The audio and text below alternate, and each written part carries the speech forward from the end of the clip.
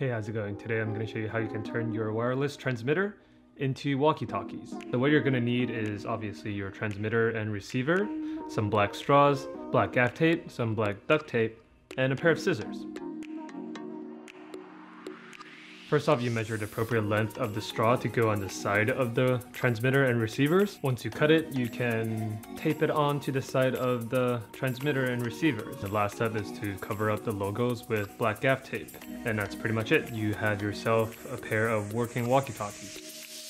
Okay, obviously this is a joke. I got this idea for my recent short film called No Pickles. I made it for my Rode Reels entry, and the rule is that you need to use a Rode product. During the film I already used the Video Mic Pro as my main boom cam, and I got a Rode link from my friend just in case for a backup audio, but I ended up not using it, and I thought, what's one way to use the Rode link instead of using it as the wireless transmitter?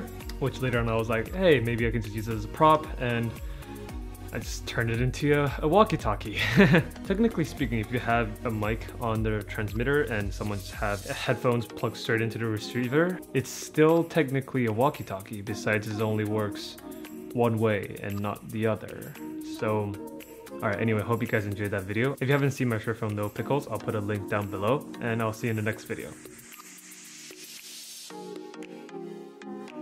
Today I'm going to show you how you can turn your walkie-talkies into walkie-talkies.